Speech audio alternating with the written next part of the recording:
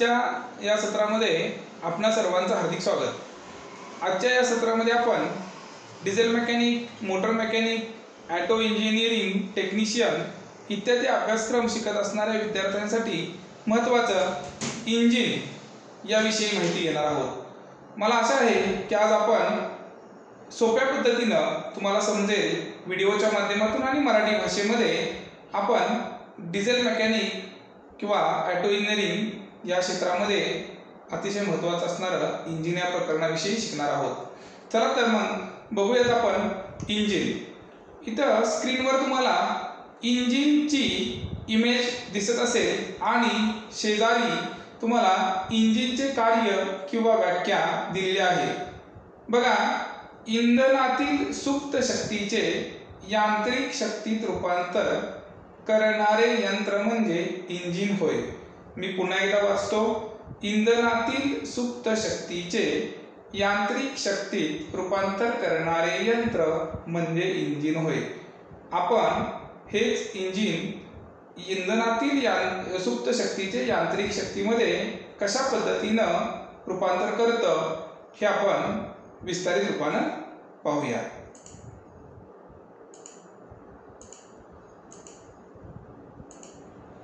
सर्वप्रथम आपण इंजिन समजावून घेऊ।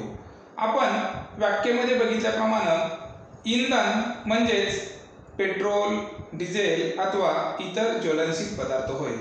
यांचे ज्वलन अथवा स्फोट घडवून आणल्यानंतर त्याचे रूपांतर हे शक्तीत होत असते, परंतु जोपर्यंत याचे ज्वलन घडवून आणले जात नाही तोपर्यंत त्यातील शक्ती ही सुप्त असते। आपण व्याख्येमध्ये बघितलं की इंधनातील सुप्त शक्तीचे रूपांतर यांत्रिक शक्तीमध्ये केलं जातं। म्हणजे पेट्रोल, डिझेल याच्यामध्ये असणारी सुप्त शक्ती त्याचं ज्वलन घडवून आणल्यानंतर त्याचे शक्तीत रूपांतर होतं आणि ही शक्ती यंत्र फिरवण्यासाठी उपयोगात आणली जाते। शेजारील व्हिडिओमध्ये आपण हे समजावून घेऊया की इंधनाचा स्फोट इंजिनमध्ये कशा स्वरूपात घडवून आणला जातो। बघा, हे इंजिनचा हा जो भाग आहे हा भागाला कंबक्शन चेंबर म्हणजे ज्वलनशील कोठडी असं म्हणतात। या ज्वलनशील कोठडीमध्ये लाल रंगामध्ये तुम्हाला इथं दिसेल, या ज्वलनशील कोठडीमध्ये इंधनाचा स्फोट हा घडवून आणलेला इथं आपल्याला दिसतोय आणि हा स्फोट घडल्यानंतर आपल्याला असं दिसतंय की पिस्टन हा इंजिन मधला हा जो भाग आहे, मी तुम्हाला पॉइंटरनं दाखवतोय, हा भाग आहे पिस्टन। हा पिस्टन, कनेक्टिंग आणि क्रॅंक यांची हालचाल होते। पुन्हा एकदा बघा, इथं स्फोट घडल्यानंतर बघा तुमच्या लक्षात येईल की इथं लाल रंगामध्ये इथं स्फोट घडल्यानंतर हे पिस्टन आणि कनेक्टिंगची हालचाल होते। पिस्टन, कनेक्टिंग, क्रॅंक हे यांत्रिक भाग होते इंजिन मधले आणि या यांत्रिक भागांची हालचाल इथं स्फोट घडल्यानंतर म्हणजे त्यांच्या हालचाल होण्यासाठी लागणारी शक्ती ही स्फोटातून तयार होते। आपण यांत्रिक भागांची हालचाल किंवा यांत्रिक कार्य हे आणखीन विस्तारित स्वरूपात पुढील व्हिडिओमध्ये समजावून घेऊया। मी इथं तुम्हाला पाठीमागे सांगितल्याप्रमाणे इंधनाचा म्हणजे पेट्रोल, डिझेल इत्यादींचे ज्वलन घडवून त्यातून निर्माण होणाऱ्या शक्तीच्या साहाय्याने इंजिन मधील यांत्रिक भाग यांची हालचाल घडवून आणणे म्हणजेच यांत्रिक शक्ती निर्माण करणे हे कार्य इंजिन मध्ये केले जाते। इथं आपण यांत्रिक शक्ती बघणार आहे किंवा यांत्रिक भागांची हालचाल कशी होते हे इथं व्हिडिओमध्ये बघणार आहे। तुमच्या लक्षात येईल, मी तर व्हिडिओमध्ये तुम्हाला दाखवतो की स्फोट घडल्यानंतर इथं स्फोट घडलाय, इथं स्फोट घडल्यानंतर कशा पद्धतीनं नीट बघा, इथं स्फोट घडला किंवा इथं स्फोट घडल्यानंतर हा पिस्टन खाली ढकलला जातोय। हा पिस्टन इथं तुम्ही नीट बघितलं तर तुमच्या लक्षात येईल। पुन्हा एकदा बघा, स्फोट घडला, स्फोट घडल्यानंतर खाली गेला हा पिस्टन, नीट पुन्हा एकदा तुम्ही बघा, पिस्टन, कनेक्टिंग आणि हा आडवा आहे, हा आहे क्रँकशाफ्ट। हे पिस्टन, कनेक्टिंग आणि क्रँक म्हणजे यांत्रिक भाग होय आणि ह्या यांत्रिक भागांची हालचाल घडवण्यासाठी लागणारी शक्ती ही इथं स्फोटाच्या माध्यमातून घडवली जाते। इथं स्फोट घडला, हे स्फोट म्हणजे इंधनातील सुप्त शक्ती आणि यांत्रिक भागांची हालचाल म्हणजे पिस्टन, कनेक्टिंग आणि क्रँकची हालचाल। हा क्रँकशाफ्ट फिरायला लागला म्हणजे इंजिन चालू झालं आणि सातत्याने इंजिनमध्ये असे स्फोट घडवून आणून ही शक्ती तयार करून इंजिन फिरवलं जातं, इंजिन चालू केलं जातं। इतक्या सोप्या पद्धतीनं आपण हे बघितलं की इंजिन कसं कार्य करतं। आता आपण पुढे बघूया इंजिनची विस्तारित अशी माहिती. आपण व्हिडिओच्या माध्यमातून इंजिनमधील काही महत्त्वाचे भाग समजावून घेणार आहोत. बघा, इंजिनमध्ये head, piston, connecting rod, crankshaft, cylinder block इत्यादी भाग असतात. इथं मी चित्रामध्ये आपल्यासाठी हा जो भाग आहे हा आहे हेड. त्याच्यानंतर इंजिनमध्ये वरचा भाग असतो हा. त्याच्यानंतर हा जो भाग आहे हा आहे क्रॅन्कशाफ्ट आणि इथं दाखवल्याप्रमाणे हा सिलेंडर ब्लॉक. याच्यामध्ये पिस्टनची रचना किंवा पिस्टन बसवले जातात आणि इथं हा पिस्टन आणि हा कनेक्टिंग रॉड असे हे सर्वसाधारण भाग इंजिनमध्ये असतात. आता आपण इंजिनची रचना आणि भाग आपण समजू. आता आपण व्हिडिओच्या माध्यमातून इंजिनच्या भागांची व रचनेची माहिती घेऊया. आपल्याला इथं व्हिडिओमध्ये असं दिसेल की इंजिनचे विविध भाग इथं दाखवलेले आहेत, तर ते आपण बघूया.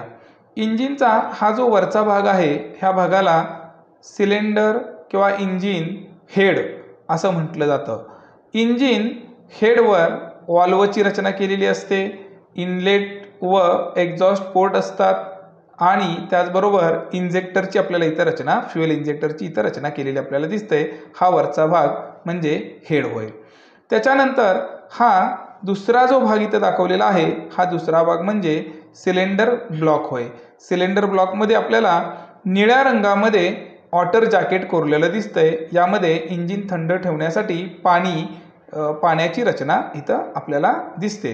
त्यानंतर सिलेंडर ब्लॉकमध्येच आपल्याला पिस्टन, कनेक्टिंग रॉड हे देखील इथं दिसत आहेत. त्यानंतर तिसरा जो भाग खाली येतो इंजिनचा तो म्हणजे क्रँक केस हा होय. क्रँक केस याचं कारण यामध्ये क्रँकशाफ्टची रचना केलेली असते. क्रँकशाफ्ट दिलेला असतो म्हणून ह्या भागास क्रँक केस असं म्हणतात व ह्या भागाला क्रँकशाफ्ट असे म्हटलं जातं. चौथा भाग जो तळाचा खाली आपल्याला दिसतोय हा होय ऑइल संप. या भागामध्ये ऑइल साठवून ठेवलं जातं. इंजिनचे फिरणारे भाग जसे की पिस्टन, कनेक्टिंग, क्रँक तसेच बेरिंग्स यांना ऑइल करणं किंवा वंगण करणं, इंधन वंगण पुरवणं हे गरजेचं असतं. हे ह्या ऑइल संपच्या माध्यमातून पुरवलं जातं. अशा पद्धतीने इंजिनचे हे भाग आपण इथं अभ्यासले. पुन्हा आपण पुढं जाऊन इंजिनमधील टू स्ट्रोक इंजिनचे कार्य कसे चालते ते पाहूया. इथं टू स्ट्रोक इंजिनची एक इमेज आहे. सर्वप्रथम आपण चित्राच्या माध्यमातून टू स्ट्रोक इंजिन समजून घेऊया. आता इथं याचे देखील हा वरचा भाग हेड. इथं आपल्याला टू स्ट्रोक इंजिन हे पेट्रोल इंजिन म्हणून जास्त वापरात येतं आणि टू स्ट्रोक इंजिनसाठी इथं वापरलेला आपल्याला दिसतोय स्पार्क प्लग. त्याच्यानंतर हा जो भाग आहे इथं पेट्रोल आणि हवेचं एकत्रित मिश्रण येतं आणि त्याचं ज्वलन केलं जातं म्हणून याला ज्वलन कोठडी किंवा कंबक्शन चेंबर असे म्हणतात. इथं पिस्टन, कनेक्टिंग, क्रँकशाफ्ट आणि हा भागाला क्रँककेस आणि टू स्ट्रोक इंजिनमध्ये आपल्याला 3 पोर्ट असतात. हवा आणि पेट्रोल आत येण्याचा मार्ग, इंजिनमध्ये आत जाण्याचा मार्ग हा असतो इनलेट पोर्ट. इनलेट पोर्टमधून हवा आणि पेट्रोल यांचं मिश्रण आतमध्ये आल्यानंतर क्रँककेसच्या माध्यमातून क्रँककेसपासून ट्रान्सफर पोर्टकडे जाते व ट्रान्सफर पोर्टमधून हे मिश्रण कंबक्शन चेंबरमध्ये येते. कंबक्शन चेंबरमध्ये आलेल्या मिश्रणावर ठिणगी टाकून स्फोट घडवला जातो व स्फोट घडवलेलं हे मिश्रण त्याच्यानंतर त्याच्यात झालेले एक्झॉस्ट गॅसेस या एक्झॉस्ट पोर्टमधून बाहेर पाठवले जातात. अशा पद्धतीनं इंजिनला इनलेट पोर्ट, ट्रान्सफर पोर्ट आणि एक्झॉस्ट पोर्ट असे 3 पोर्ट असतात. आता आपण याच्यामध्ये कशा पद्धतीने कार्य चालतं हे व्हिडिओच्या माध्यमातून समजावून घेऊया. आपल्या लक्षात येईल की हा इनलेट पोर्ट मधून हवा आणि पेट्रोल आत येत आहे.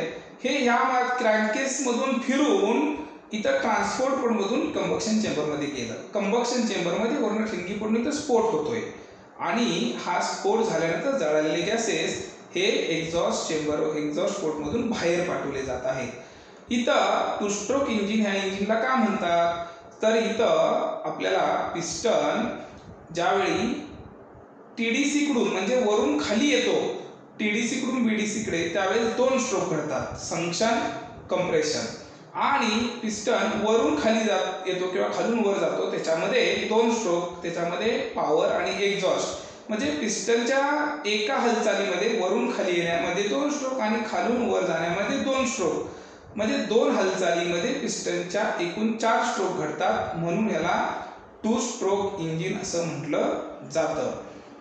पुन्हा एकदा बघा, पिस्टन वरून खाली येतो त्यावेळेस 2 कार्य घडतात आणि पिस्टन खालून वर जातो त्यावेळेस 2 कार्य घडतात. म्हणजे 2 स्ट्रोक मध्ये, पिस्टनच्या 2 हालचालीमध्ये इंजिनचं संक्शन टू एक्झॉस्ट हे कार्य पूर्ण होतं.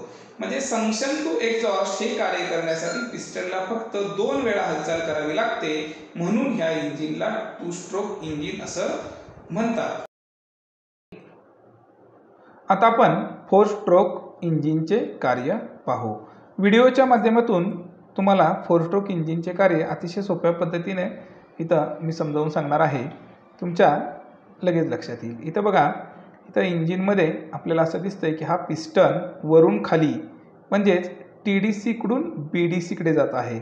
आणि हे होत असताना बाहेरून हवा, इथं पिस्टन ज्यावेळेस TDC कडून BDC कडे जातो त्यावेळेस हा वाल्व, हा इनलेट वाल्व आहे, हा इनलेट वाल्व उघडतो व बाहेरून स्वच्छ हवा इंजिनमध्ये प्रवेश करते. जसा पिस्टन BDC ला पोहोचतो तसा हा वाल्व बंद होतो. इथं आपल्याला वाल्व बंद झालेला दिसतोय आणि स्वच्छ हवा सिलेंडरमध्ये पूर्णपणे भरली जाते. आपण पाठीमागे पुन्हा एकदा बघूया की आपल्या लक्षात येईल की कशा पद्धतीनं इथं कार्य झालं. ह्यात स्वच्छ हवा भरली गेल्यानंतर हा सिलेंडर आता हवेनं पूर्ण भरलेला आहे. इथून आता सिलेंडरमध्ये हवा भरल्या गेल्यामुळे हवा बाहेर जात नाही व बाहेरील हवा आतमध्ये येत नाही. ही हवा भरलेली असताना पिस्टन BDC ला असतो व यानंतर दुसरा स्ट्रोक घडतो आणि तो स्ट्रोक म्हणजे कंप्रेशन स्ट्रोक होय. आता आपण इथं कंप्रेशन स्ट्रोक बघणार आहे. या कंप्रेशन स्ट्रोकमध्ये पिस्टन BDC कडून TDC कडे जातो. BDC कडून TDC कडे म्हणजे खालून वर जातो. त्यावेळेस सिलेंडरमधली हवा ही उच्च दाबानं सिलेंडरमध्ये पुन्हा एकदा बघा दाबली जाते आणि यावेळी कुठूनही बाहेरून हवा आत प्रवेश करत नाही किंवा आतील हवा बाहेर जात नाही. त्यामुळं आतील हवा ही कंबक्शन चेंबरमध्ये उच्च दाबानं व उच्च तापमानानं दाबली जाते. इथं आपण बघतोय की हवेचं इथं उच्च दाबामध्ये व उच्च तापमानामध्ये आणि याच वेळेस इंजेक्टरमधून इथं डिझेल टाकलं जातं. आणि आपण पुन्हा एकदा नीट बघूया की इथं हा डिझेलचा फवारा इथं टाकलेला आहे. उच्च दाबानं आणि उच्च तापमानानं असणाऱ्या हवेवर डिझेल टाकल्यामुळं पुढं तिथं पॉवर स्ट्रोक घडतो. आपण तिसरा स्ट्रोक बघणार आहे, पॉवर स्ट्रोक. इथं डिझेल टाकल्यामुळं इथं स्फोट घडतो आणि हा स्फोट घडल्यानंतर त्याच्यापासून तयार झालेलं प्रेशर दाब हे हवेचं मिश्रण, हवा आणि डिझेल यांच्या मिश्रणातून इथं स्फोट घडतो. आपल्याला इथे दिसेल कशा पद्धतीनं इंजिनच्या कंबक्शन चेंबरमध्ये असा स्फोट घडला जातो, इंजिनच्या कंबक्शन चेंबरमध्ये. आणि त्यानंतर पिस्टन हा TDC कडून पुन्हा एकदा BDC कडे म्हणजे वरून खाली जातो. हा आहे तिसरा स्ट्रोक.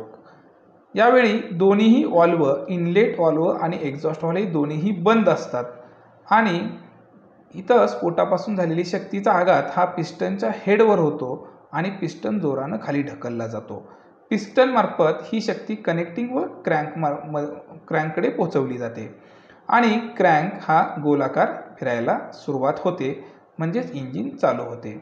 आता चौथा स्ट्रोक बघूया, एक्झॉस्ट स्ट्रोक. एक्झॉस्ट स्ट्रोकमध्ये काय होतं तर पिस्टन हा खालून वर म्हणजेच BDC कडून TDC कडे येतो आणि इथं ज्वलन आणि स्फोटामुळे झालेले जे दूषित वायू असतात, एक्झॉस्ट गॅसेस असतात, हे एक्झॉस्ट गॅसेस एक्झॉस्ट वाल्व मार्फत बाहेर ढकलण्याचं काम. इथं आपल्याला दिसेल की आता यावेळी एक्झॉस्ट वाल्व उघडलेला आहे आणि हे गॅसेस एक्झॉस्ट वाल्व मार्फत बाहेर पाठवण्याचं काम हे या स्ट्रोकमध्ये केलं जातं. म्हणून हा आहे चौथा स्ट्रोक, एक्झॉस्ट स्ट्रोक. आपण पूर्ण व्हिडिओमध्ये बघितलं की हवा आत घेणे, हवा दाबणे, कंप्रेस करणे आणि हवेचा पॉवर स्ट्रोक घडवणे आणि जळालेले गॅसेस बाहेर टाकणे म्हणजे फंक्शन्स टू एक्झॉस्ट हे कार्य करण्यासाठी पिस्टनला 4 वेळा हालचाल करावी लागली वरून खाली, म्हणून ह्या इंजिनला 4 स्ट्रोक इंजिन असे म्हणतात. अशा पद्धतीने आजच्या भागामध्ये आपण इंजिनचं कार्य, इंजिनचे भाग आणि 2 स्ट्रोक 4 स्ट्रोक इंजिनविषयी माहिती घेतली आणि पुढील भागामध्ये आपण इंजिनची पुढील माहिती घेऊया. धन्यवाद. आमचे विविध कोर्स, करिअर व उद्योजकतेविषयी मार्गदर्शनाचे नवनवीन व्हिडिओ पाहण्यासाठी व्हिडिओला लाईक करा व चॅनलला सबस्क्राईब करा व बेल आयकॉन प्रेस करा.